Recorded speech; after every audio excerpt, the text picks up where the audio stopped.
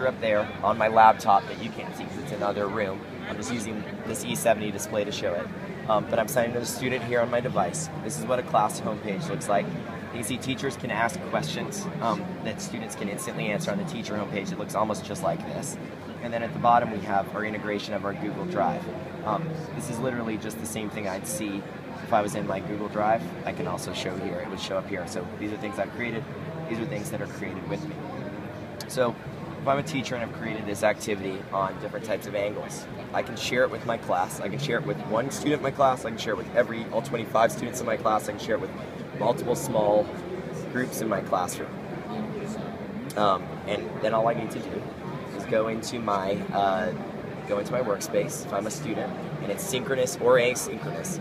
So we can work on this together in the classroom, groups can, or we can work on it throughout the course of the week at home. We don't all have to be in at the same time for it to work. It's cloud-based, and you'll see in a second. Let me zoom out so you can see here on my student view. If I'm trying to give like a non-example of an obtuse angle, I'd obviously draw an acute angle. So I'm going to use my pen tools. I can draw my acute angle.